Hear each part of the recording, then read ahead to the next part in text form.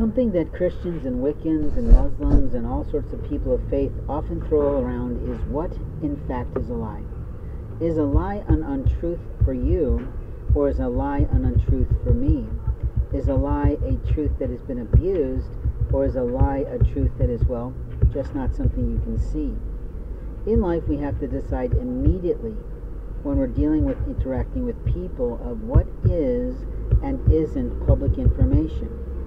See, public information is how a person presents themselves to the world. If you're outgoing and jovial and you sound like Fonzie from Happy Days, then that's you. If you're introspective and you're distant and you don't like socialization, then that's you. But what we know about the difference of the personalities is that those personalities are only visible in behavior. It's not something that you actually tangibly see, per se.